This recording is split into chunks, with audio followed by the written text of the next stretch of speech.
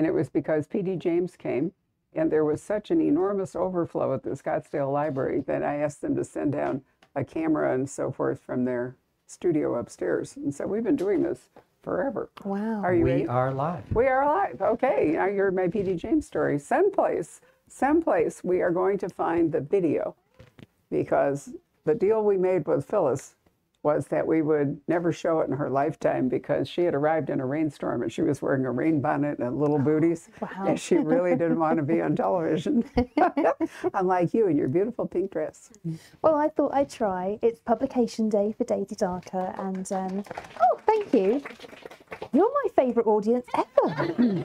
I thought there'd be no one here, and there's loads of you, and you're all happy and smiling. You clap at me, brilliant. Yeah, I wanted to make an effort. It's been a long time coming, this book, and also I've spent 3 years really just in the shed because, as you all know, thanks to the pandemic, none of us could go anywhere for a long time. So I had 2 books out during the pandemic, and the idea of celebrating publication day became a Zoom call with my publishers saying, yay, it's out.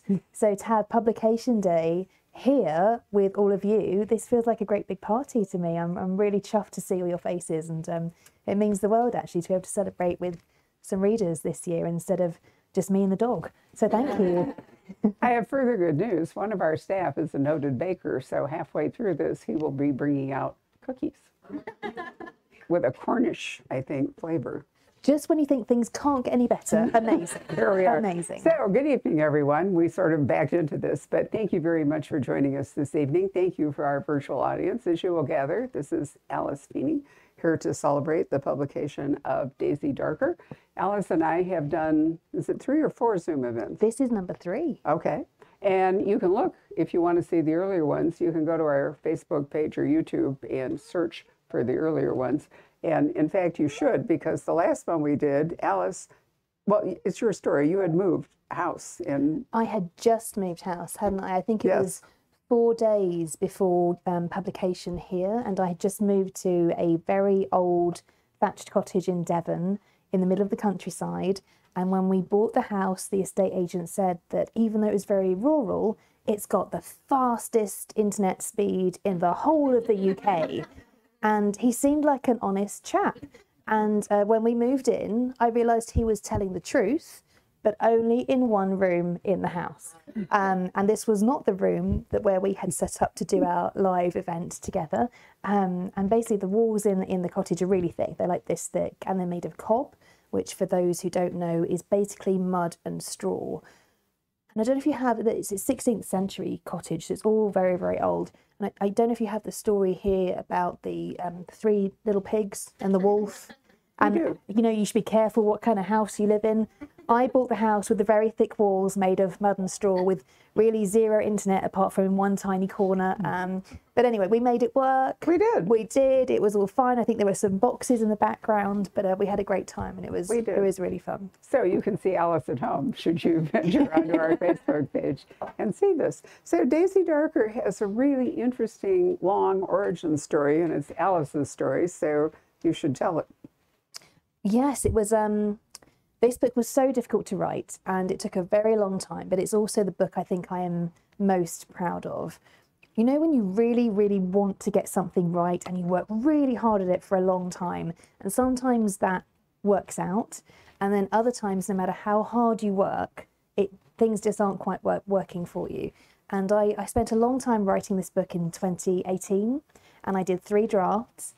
And then I sent my agent quite a melodramatic email. I was on holiday in Wales. It was pouring with rain.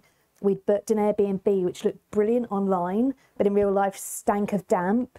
And I think people must have died there. And I was feeling very sad because I felt like I hadn't written the book the best way possible. So I emailed my agent to say, I can't send you the book. I promised to send you the book. I feel terrible. I can't send you the book. I can't send you the book. And I'm very superstitious when I write. I don't tell anyone the title. I don't tell them what I'm writing about. So nobody knew anything about it. And he said, what about deadlines? We've got publishers. People are expecting the next book. And I said, don't worry, I've got another idea in my head. I know the next characters so well. I can write it in 3 months. And I did. I wrote a book called His and Hers in 3 months. I didn't really leave the house or have any social life whatsoever. But I wrote and I wrote and I submitted the book, and thankfully, my publishers and my agents said, we love this book. You should be scared that your career is over more often. And so His and Hers was published, and I came back to Daisy and something was still wrong, and it sounds crazy, but I didn't know what. So then I wrote a book called Rock, Paper, Scissors, which was a joy to write, actually. I quite enjoyed writing that one. That was a more well-behaved book. 5 out of 5 for behaving well for that book. But then I came back to Daisy, and this time I could see what was wrong with the book, but I had no idea how to fix it. And so I persevered and persevered, and then I had another go, which involved me deleting 80,000 words, which for those of you who might not be sure how long my books are, they're normally about 85,000 words. So I wasn't left with much, but I wrote the book again, basically. Same characters, same setting, same story, and this reason, I guess it was the right time for the book, because it all just seemed to come together, and I was brave enough to hit send and let my agents and publishers read it, and here we are. So 5 years from having the idea to publication day with all of you. It's publication day, so it's been a long old journey, but I'm just so proud of this book, and I'm just really pleased it's finally out in the world. Well, I'm pleased it's out in the world too, and I'm only sad that we can't really talk about it because you'd kill us, because we would completely ruin how it works out. But when you read it, when you're done, I think you'll be able to sympathize with Alice and why it took her. Have any of you read it? Okay, no spoilers, right? But you understand what the problem would have been, right? Okay, right. That's amazing. That many of you have already read it. Wow. Thank you. Very impressive, since it's just appeared. Well, that's so. The setting. There've been, and I keep wondering if it's part of COVID or what, but there's been a surprising number of books set on islands, set offshore, set in isolated things, and it's really brought Agatha Christie back. And Agatha Christie, in fact, And Then There Were None was a partial inspiration here for you. But you did this before COVID. So what got you to go to off the coast, or the coast rather, in a situation where you weren't on an island, but the way the tide works, it effectively is an island part of the time. And I just read Anne Cleeves' new book. I'm talking to her tomorrow, The Rising Tide, and it's set on Lindisfarne. And there's the same thing. There's a causeway that you can only go over. It's like Mont Saint-Michel. When the tide is out, you can crow over. When the tide's in, you drown. But that's an artificial causeway. So why don't you describe to us the coast of Cornwall after I lost my thread, after you tell us why you decided to pick it in the first place. Well, I've been visiting the same secluded spot in Cornwall on my birthday, which is in October, like Nana, for those of you who've read it already. And basically every time I go to this little bay, I pictured sea glass, which is this crumbling Cornish mansion on this tiny tidal island just off the coast. And in my imagination, it has this turquoise roof, it has tiny bits of sea glass in the walls, it's surrounded by rocks and crashing waves, and I used to always imagine the Darker family inside. So it's not a real place, but every year on my birthday, I would visit the same secluded spot and picture them all there and almost hear them arguing with each other in the background. So it came from that, but also I am an Agatha Christie fan. And Then Were None is one of my favourite books. I have several different copies of it with different jackets. And I was lucky enough to visit Burr Island, where Agatha Christie wrote the book, which is just like that. It's a tiny tidal island where at certain times of the day, the sea comes in and you can't cross to the mainland anymore. And in real life, Burr Island, where she wrote the book, it's very cute. There's a big old Art Deco hotel where I imagine Agatha going for cocktails and perhaps having a dance in the ballroom. And then there's a tiny little beach hut just hidden away, which is where she used to go just to write. And I was lucky to spend a night in there. And you can imagine her sitting there. And although they've redecorated now, and I'm sure the desk isn't the same desk and the typewriter probably isn't the same typewriter, the view is the view.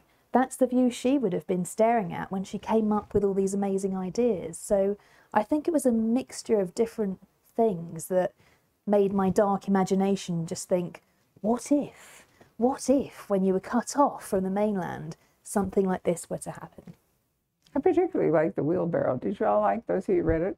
I love the wheelbarrow because that's the way you could move luggage if you were going to cross over this little sort of isthmus to the island.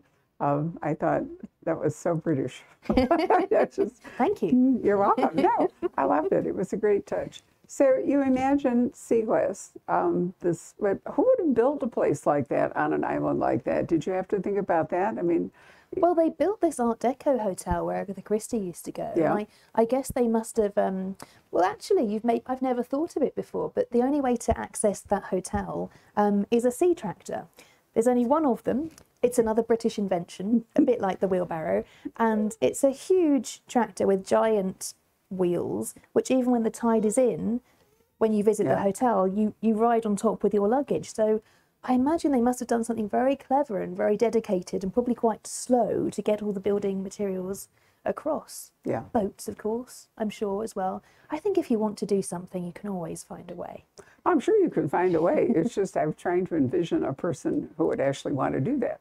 I mean, would it be a basic recluse? Would it be somebody trying to go off the grid? Would it be somebody with so much money they couldn't figure out how to spend it? If I could afford to build sea glass, I totally would. You would? Yeah, I would. Okay. All right. Well, maybe the book will do so well. You will fall into that category. That would be great. So once you've got this wonderful large house, and on this particularly isolated setting, how did you come up with the people that lived there? Oh, the Darker family. Well, Daisy, I started with Daisy. I knew who Daisy was, and I knew that she was born with a broken heart, which is the first thing she'll tell you about herself in the book. And then the rest of the family just drifted in, really. I knew about Nancy and Frank, who are Daisy's parents. I knew that I was in another Airbnb, but a good one, no damp, no dead bodies in this one. And I found a very old second-hand book called The Observer's Book of Wild Flowers. And I remember picking it up. You know, there's obviously new books, brilliant, because we're in a bookshop. But you know, second-hand books, the old ones, you just pick them up, you can breathe in that scent, and imagine all that history and story and just think, who's read this before me? And when I picked this particular tiny green book up that was so old it was falling apart, I just remember thinking, Nancy has this book. And I opened it up and I thought, this is how she chose her daughter's names. She wanted to give them all the names of flowers. And so the other sisters came from that, Lily and Rose, who I know people aren't going to maybe like very much. And I always worry with this book that people are going to think that because the Darker family are a little bit dark, that perhaps I have very unpleasant sisters or don't get on very well with my own siblings. But the truth is I'm an only child, so so it's all good. There's not going to be any big family fallout because I wrote Daisy Darker. So tell us about, because in sort of classic Agatha Christie, there's usually an elderly person who is either about to make a will or about to make an unsuitable fourth marriage and calls in all of his heirs to witness one or the other, which is like a suicide, I mean, it really is, it's sort of like holding up your hand and saying, come get me. So who is the older person with something to give in this book? So Nana was my favourite character. Beatrice Darker is a children's author and she is so quirky. And throughout the book, she kept coming out with these, I thought, brilliant little nuggets of wisdom. And I would think, gosh, she's so clever. I like what she's saying in this. And I think, well, hang on, she's not real. It was my idea. It felt like this sort of tug of war.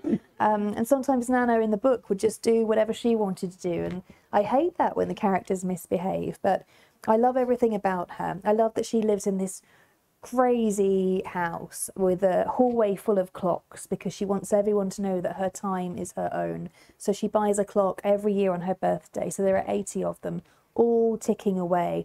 I did an event in the UK 2 weeks ago that was not unlike this, where just as I was telling this part of the story, a grandfather clock behind me started going off, and I was really quite scared and sort of ran from the room and flew over here instead. Much better. I can't hear any clocks, but she has a big dog called Poppins, and she's eccentric is probably the right word to use for her, but I adored writing her, and I miss her, actually. When I finished the book, I missed spending time with Nana. I like Nana a lot too. Now, if you were a person who wanted to live in a mansion on a tidal island cut away from the world, and you hadn't inherited billions or something, what would be your profession? What would be your profession? It would be a writer, right? Because writers can work anywhere. And Nana made a lot of money, right? A lot of money. A lot of without money. even meaning to make a lot of money. True. But nonetheless, Yeah. you know, did you draw from your own life here to give Nana a writing career? I don't think I've made as much money as Nana yet. I'm trying really hard. Yeah, I think so. I think certainly when I'm writing, I do tend to disappear from the world. Like with His and Hers, where I disappeared for 3 months, I tend to just like to be alone with the book for a little while. And I think a lot of authors are like that. We spend most of the year at home with imaginary friends. With imaginary friends. Right. We spend more time hanging out with our characters than anyone we know in real life. And then for 2 weeks of the year, our publishers make us come out and have fun and see people again. And there are bright colours and smiley faces. And so it's that strange contrast. So I suppose when I'm writing, I'm quite isolated, and I think some of that definitely probably came across in the book. Well, I thought Nana felt very real. I'm trying to remember, because it's been a little while since I read it, but their drawings, their illustrations are a key part of Nana's books, right? Yeah. Yes. Yeah. So she's also an artist, or did somebody, I'm trying to remember, I'm sorry, I can't. Yeah, no, she's a children's author, and she started off by just illustrating other people's books. Right. And then she had a bit of a falling out with an author one day, and without giving too much about the story away, there was a reason why she wanted to make some money and needed to make some money for her family. And because the other author was so rude to her, not that I've met any rude authors, I so have, she decided to just have a go at doing something her own way. And so she did. So she wrote her own children's books, and she illustrated them herself. And she was actually very good at it. And yeah, there's a line about, do you know Quentin Blake here, who illustrated all the Roald Dahl books years ago? There's a line about how the newspapers described her as the female Quentin Blake. And so Nana, being Nana, was infuriated by that and said that they should describe him as the male Beatrice Darker. So she's that kind of woman. You get the idea. She knows what's what. She's very opinionated, and she's quite certain that her opinions are the right ones. Children's books tend to rise and fall on the illustrations, I think. We have a whole wall of them right over there. And when I'm looking at new children's books to buy from the store, I don't read the story. I look at the illustrations, because I think children relate to the drawings in the books and so forth much more than they're ever going to the printed text. So I really like that about Beatrice, that she decided to, and turned out to be very successful. Yes. I don't know how many writers actually also have a drawing skill. I definitely don't. For those of you who had a glimpse already, there are some drawings within the book. So there's a floor plan when you start Daisy Darker, which is a bit like Cluedo, or Clue as you call it here. Right. And I remember handing in my manuscript, and remember how scared I was after the 5 years it took to write it. And I'd drawn out a floor plan myself, just like this. And I'd also drawn waves at the top of each of the chapters. There are some things to do with Scrabble in the book. So I'd done little sketches of Scrabble letters and... waves. There we are. Lovely. Very nice. And because it's a thriller, I didn't really think my publishers would let me have this in my book. But I've got the best publishers in the known universe. And they said yes, except they said, we'll get a proper artist to draw them. I don't know what they meant by that, but but that's what they did, and they're beautiful, and I'm so chuffed to bits, because it looks exactly how it would have looked in my slightly bonkers head. So I'm really pleased with it. So this book happened to open on page 143 just now, and it reminds me also that one of the things you do, which I really liked, is there's some literary composition in it, and you can see where lines are struck out. So you can see how the author's mind is working. And I like that, because it's easy to assume when you're reading a book that this was how it always was. You don't really see all the drafts and all the corrections and emendations and everything that go behind it. So I really like the way that you, illustrated Thank you. that. Which reminds me that it's so rare that anyone can actually do a complete first draft, and this is one of the reasons that I particularly like Mozart. If any of you have ever looked at Mozart's scores, they have a wonderful collection at the Morgan Library in New York. They're all first draft. He wrote it, it was in his head, he wrote it down, and that was the end of it. If you look at other publishers' compositions and so forth, there are all kinds of edits and notes struck out and all the rest of it. Not Mozart. Yeah, we don't have much in common. He was clearly, somewhere on the spectrum. But nonetheless, he's the only composer that I've ever heard of who was able to do that. And there may be authors who can do the same thing, but I think they're fairly rare that the first draft is so perfect that nobody ever touches it. If there are, I'm very jealous indeed. But most of the authors I've met do multiple drafts, although I do know a lot who will share their first draft with their agents, and I have a rule about it's always draft 3. Nobody gets to see anything until draft 3. I don't really know why that is. It's a rule I made up early on, and I've kind of stuck with it. I saw a photo of you curled up on a sofa with your laptop and glass doors behind you and so forth. Is that how you compose?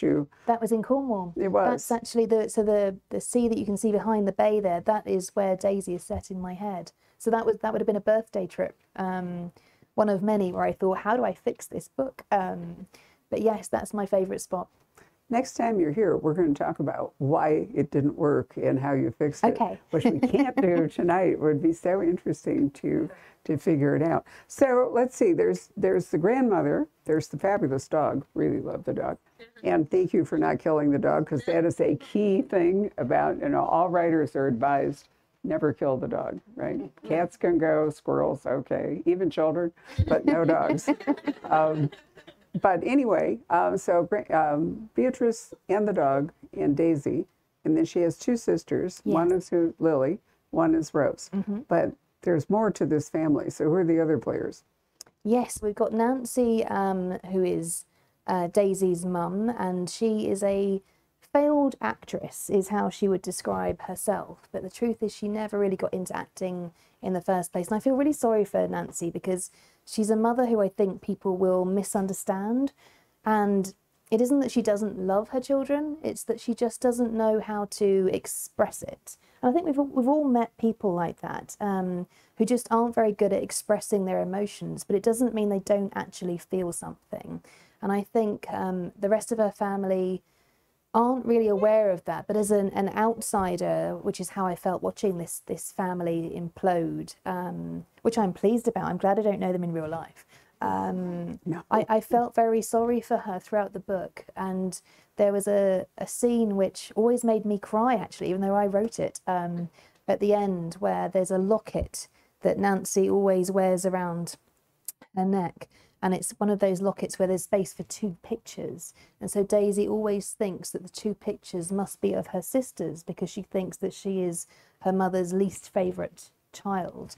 But in the end, we find out that it isn't the sisters. It's just one picture of Daisy and a little dried daisy flower itself. And even now, it makes me feel so sad, because sometimes we don't know how people really feel about us, or even how we really feel about other people, until it's too late.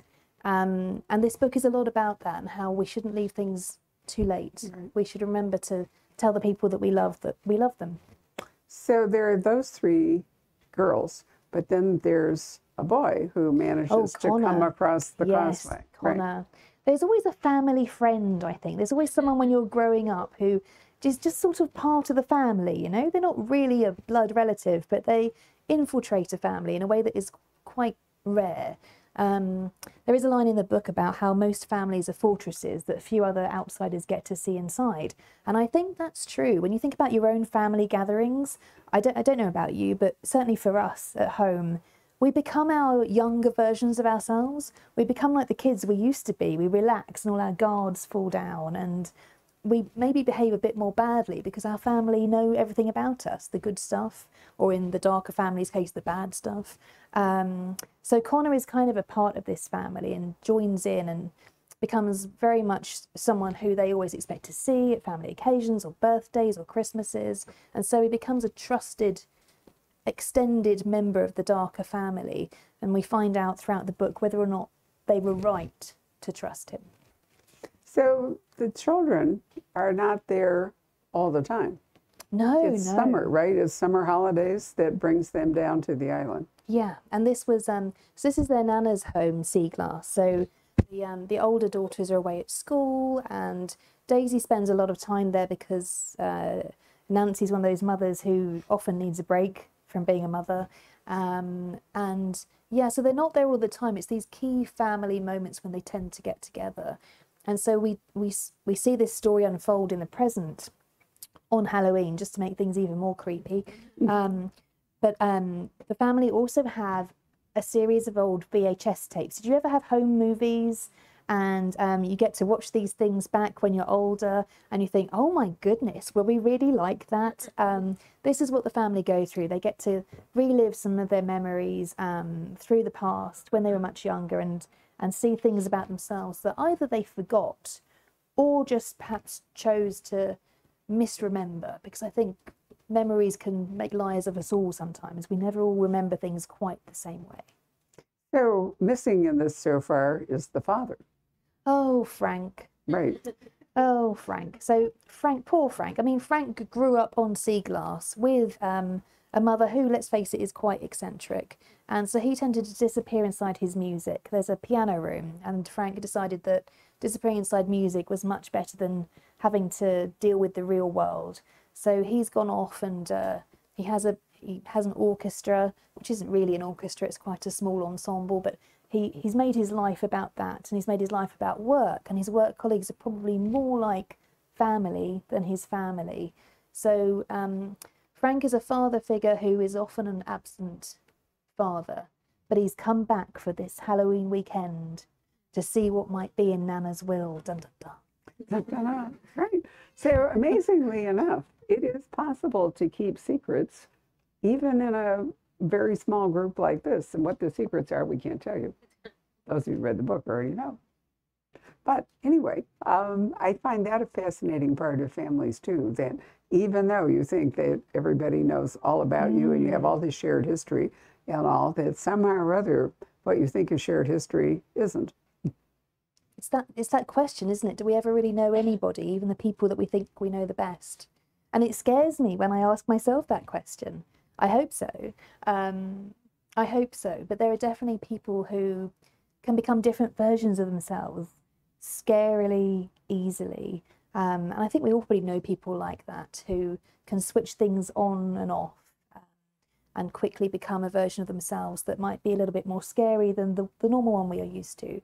So yes, we can all keep secrets, and this family are definitely pretty good at doing so. Sometimes it isn't secret. Sometimes, excuse me, you think, you think you remember something, and then you discover later because you were a child, maybe you didn't really see the whole picture. As you get older, that can really happen to you. My brother and I are the only, our parents are now gone. And so we have become the repository of the family history up to that point.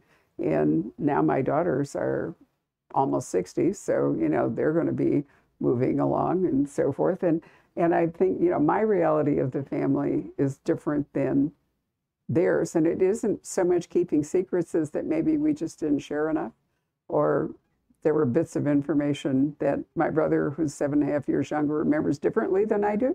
It wasn't, any kind of secret and all, but sometimes we approach something and I realize that we have an entirely different history about what happened there. I mean, even tonight, I find it fascinating that we're all here together, we're all actually having the same experience together, but we will all remember this slightly differently. When you guys go home and tell your friends or family, when I go back to the hotel later on, we'll all have a slightly different version of what happened here tonight and how we remember it.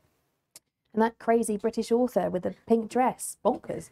But do you know what I mean? So it's really interesting that it's not that any one of us would be lying.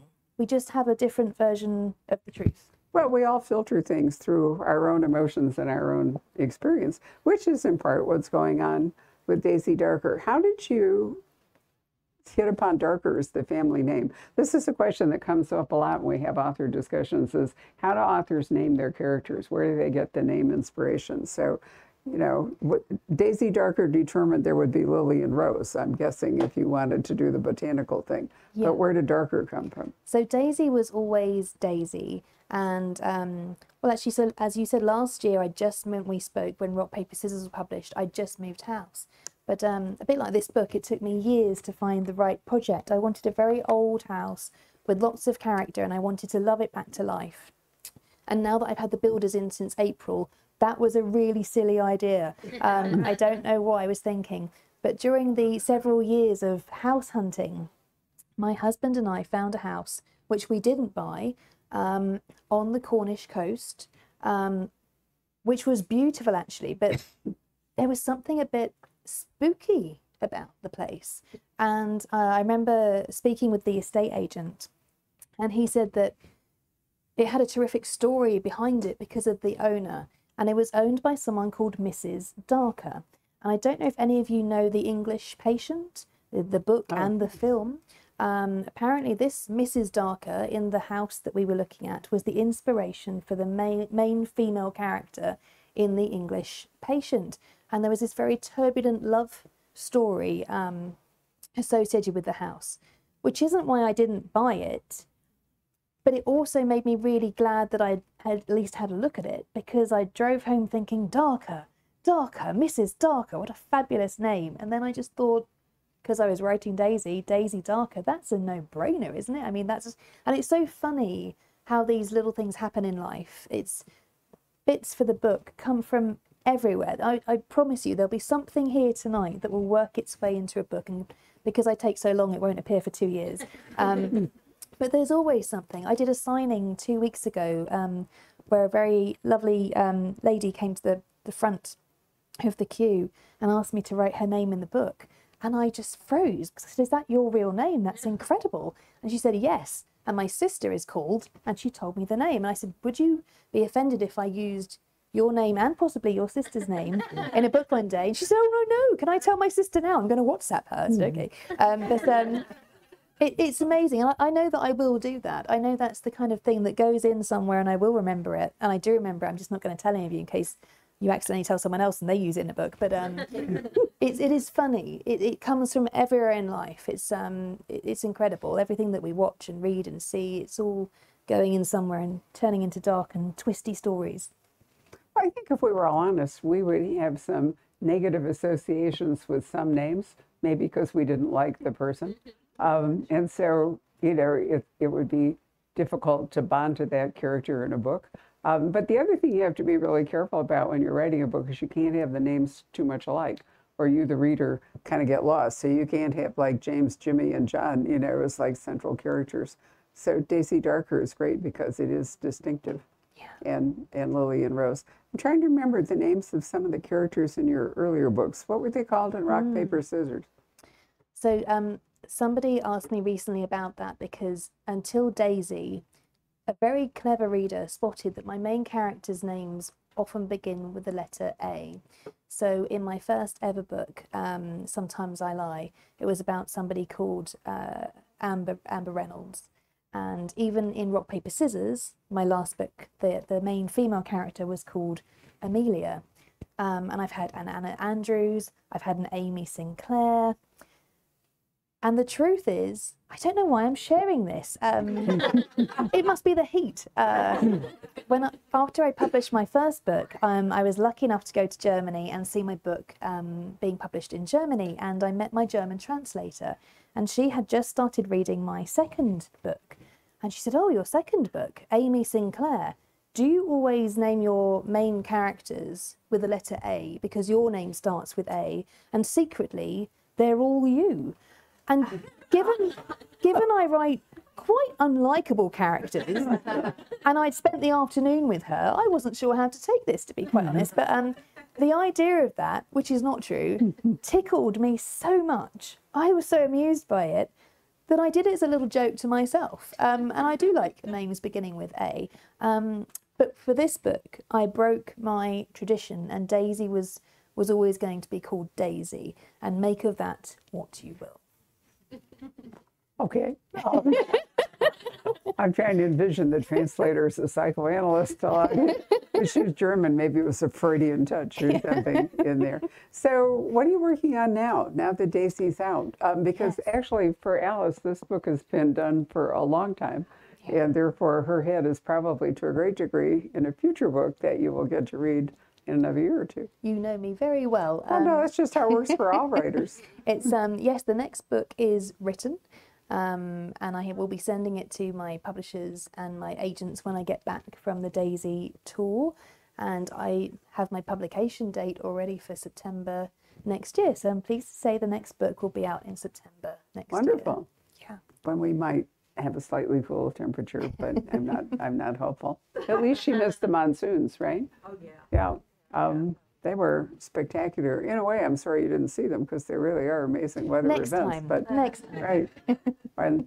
But did we have fewer dust storms? We had more rain and less dust, if I remember right. A haboob is a really interesting thing to see. You could otherwise go to North Africa, but they rise out of the desert. You see this enormous dust cloud coming at you. Maybe that will be inspiration for some, but it's not very British.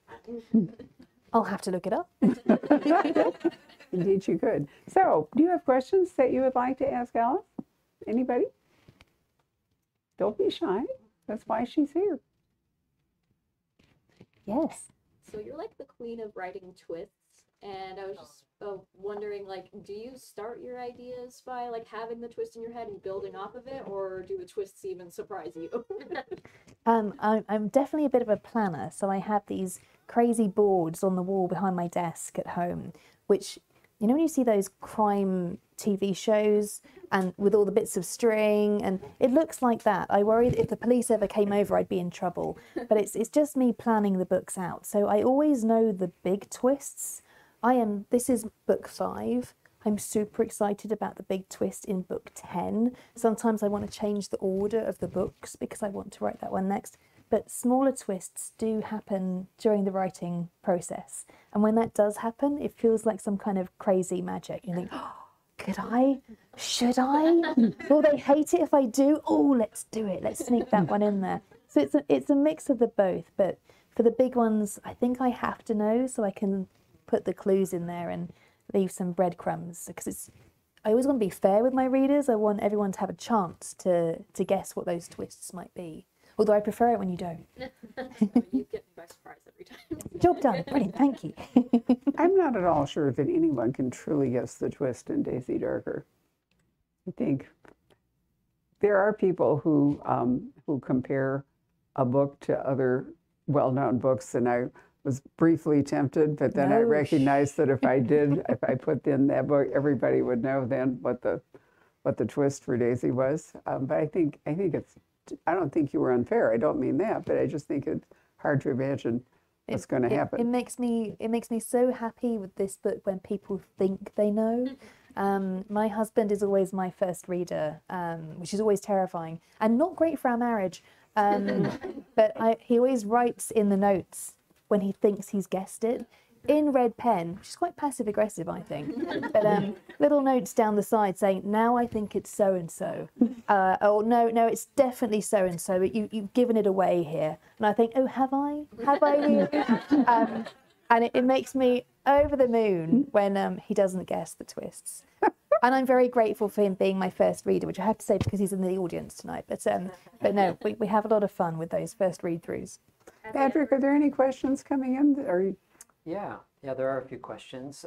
You might want to emerge so people can, right, he's such a sepulchral voice, otherwise it's scary, it's like Halloween. Yeah, let's see, Robin would like to know, are there fellow authors that inspire you, or which fellow author inspires you the most, is what she asked. Oh gosh, so many. Agatha Christie was definitely a big inspiration when I was growing up, and I think that shows in this book.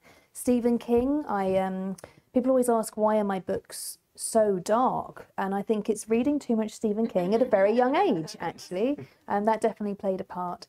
And more recent authors, I'm a huge fan of Lisa Jewell. I don't know if there are any other Lisa Jewell fans out here. She's got a fantastic new book out this year, which is a follow-up to one The of Family Remains is the name of the new one, right? From the Family Upstairs. Which I loved, and I loved The Family Upstairs so much. I was almost scared to read the new one, but it's even better, even better. I thought she did a brilliant job. And interestingly enough, it's because we did this conversation in July, Lisa does not like to write sequels.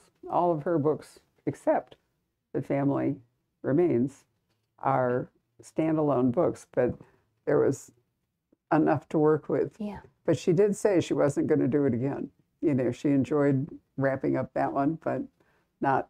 And you also prefer to write standalone books. I do. Everything is going to be a standalone book except for book 10. That's all I'll say. Oh, wow. The magic book 10. I love this coming. Right. So you can see, you know, the advantages. The disadvantage is that you have to build the whole world from scratch for every book if you're the author. But the scary part for you readers is everyone in the book is in jeopardy, right? In a series, you know Jack Reacher is going to make it to the next book, right? But in Alice's books, you have no idea who's going to survive. Except for the dog. I mean, spoilers That's aside, right. never Well, worry we about already the mentioned dogs the in my dog, books. right? We've already done that, right? Another question, Patrick? Yeah, let's see. Michelle would like to know, do you have a favorite character out of all of your books? Daisy. Daisy. Easily Daisy Darker, yes. Yeah. All right, audience. Yes. Sorry. Yeah, go ahead. So I'm a really big fan of the quote that good writing's almost never finished, but it's merely surrendered. What are some personal methods you use for determining when to stop, whether it's rewriting, editing, or developing a story? That's a great question. It is a very good question, thank you. When we're at the printers, I know I'm not allowed to make any more changes. Yeah. Actually, I think that is a fascinating question. I've asked many authors that question. How do you know when you can let go?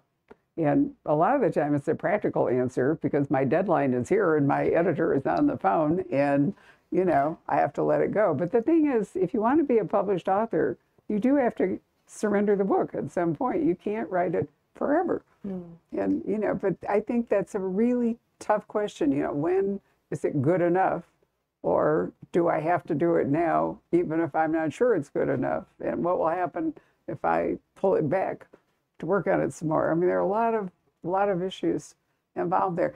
Stephen King did a really interesting program this morning that I watched, and I was fascinated. He has a new book coming out called Fairy Tale next Tuesday, a week from tonight, actually. And a question was asked whether he himself had grown up with fairy tales and all, and he said yes, his mother read fairy tales to him every night. And because of the way his mind worked, he always fastened on the really dark stuff. The dark side of Rumpelstiltskin, you know, the troll under the bridge, the whole bit. But fairy tales can be, in fact, very dark. They are not all Walt Disney versions at all. So were fairy tales part of your childhood experience? Oh, yes. I still have some of my fairy tale books from childhood. I'm sure I probably imagined things being even darker than they were, a bit like Stephen King. But there's so much magic in those sort of stories. They're so perfect for young, fertile minds, I think, and how we interpret them, like all things, probably says quite a lot about who we are and the way we feel about the world. If you're old like me, you can remember the Yellow Book of Fairy Tales and the Red Book of Fairy Tales and all that were all sitting there on the library shelf, and the librarian would look at you trying to decide if you were really old enough, mature enough to take out the blue fairy tale book. I don't think the colors actually were coded to the stories. I think they were just collections that way, but I read them all, and the Oz books were really my childhood reading. I love them. Patrick, any other questions? Oh, sorry. Excuse me. Yes, sir. So it says under your bio that several of your books are optioned for films. How much say do you get to prevent them from? Oh, that's a good question. I've been really lucky so far that yes, a few of them have been optioned, and I'm pleased to say that Rock Paper Scissors hurtling forward at full speed, for those of you who might have read that book. So that's Wonderful. gone to Netflix, and it's being made by a lovely woman called Suzanne, who's the producer of The Crown. Do you have The Crown here? I know, right?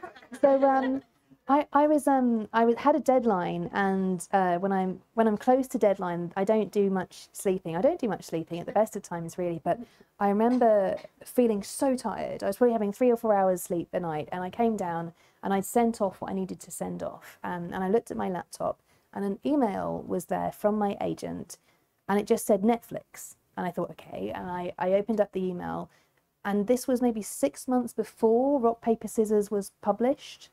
And it was at a time where I was feeling quite wobbly and insecure.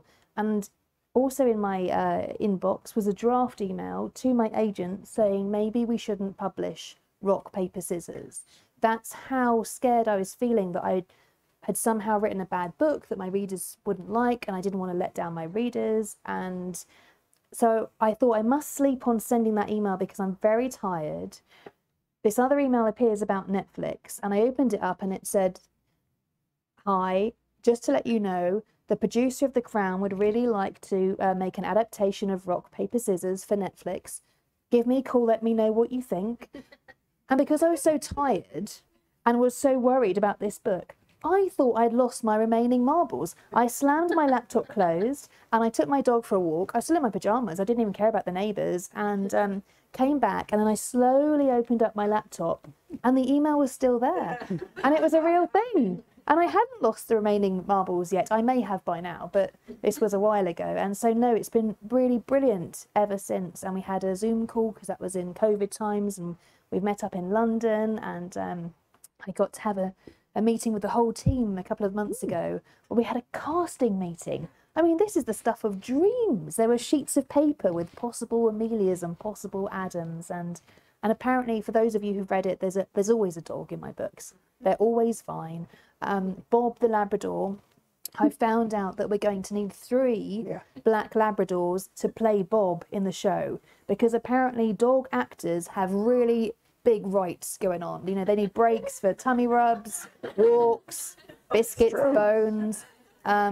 So yeah, we've got a couple of episodes, we've got a director attached, we've got some other things I'm not allowed to say, or a Netflix fan will appear and I'll be in trouble. No, it's really, really exciting. And I don't think they're going to ruin it. I think it's going to be incredible. It's all going to be set in Scotland, just like the book.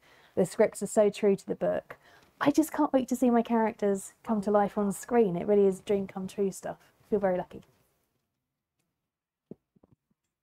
Anybody else have a question? Yes. So a lot of thriller authors that I've read recently, like Feeney and Ashley Winstead, they write other genres besides thrillers. Is that ever something you would consider or you wanted to do in the process? So I have 10 dark and twisty books for adults, although I've got some young readers as well, I think. Someone who was 11 years old sent an email. It's quite worrying, isn't it? Really, really. I know sometimes people, when they meet me, think I'm a children's author. I'm not. Should be a warning sticker. So no, definitely 10 like this. And I try and always make my books a bit different every year. I want them to feel like an Alice Feeney book, but I want to give you a different, slightly different journey. I'd hate to write a book that felt like something you'd read by me before. So they'll always try and have something a little bit different in there. But then after book 10, I just don't know.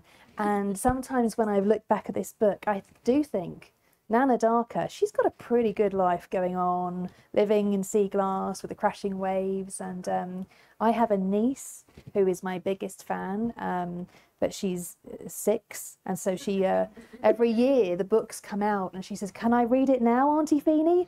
No. So I do have the odd fantasy about writing something that perhaps she could read. That would be nice. Lucy Leiter. Yeah. Quick, write that one down. There's a question here from Rochelle, who would like to know, I think she's a new writer or aspiring writer, and maybe some of you guys are too. Do you have any advice for aspiring writers? Oh, yes. I was an aspiring writer for a long time. For those of you who don't know, it took me 10 years to get published, 10 years to get an agent to represent me and to find a publisher.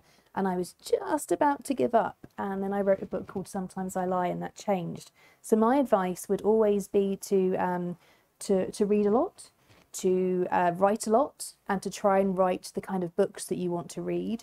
And most importantly, piece of advice number 3 is never give up, because that's certainly true in my case. And I always think if you never give up at something, you can't fail, right? If we don't give up at it, then we're still trying. So we haven't failed, it's still something we're trying to do. So if you don't give up, I think one day, if you just keep writing, you'll get there.